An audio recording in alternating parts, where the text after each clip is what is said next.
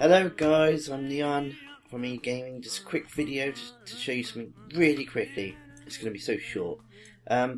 This meter thing you get from your Act 1. Oh, no, don't do that. You see here? You can use it in other areas to find loot and pretty cool stuff. So if you come to the diving board in Lion's Arch, you can get 5 free trick-or-treat bags for free.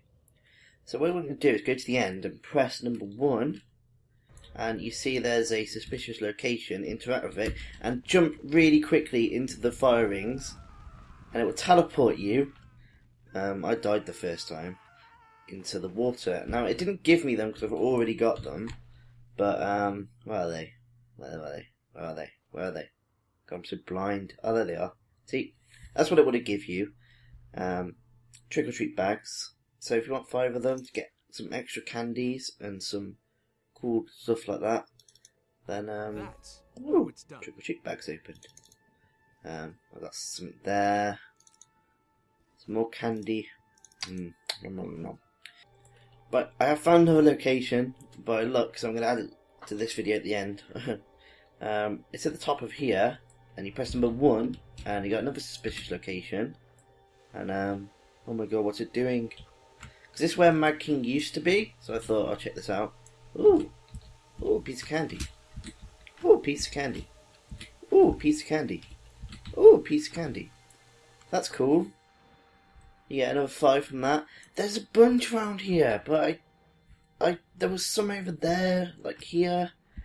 Well, I mean a bunch, but I couldn't actually find the suspicious location. It was probably pointing to that, to be honest. But all you gotta do is like look at this. Look, it's gone strong, but I think it's because of that over there. So we just ignore that one. But there was one over here as well. But that could be the diving board. Is the diving board above it?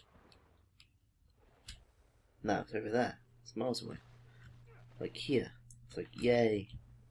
But this is where like the skill vendor used to be. So I don't know. But there's nothing here. So I will keep looking, and yeah. I will keep looking. That's what I do. Okay, so that's all I could find. Just those 2. That's 10 trick-or-treat bags. So if I find a lot more, not just 1 or 2, but a lot more, then I'll post them in a new video. But thanks for watching.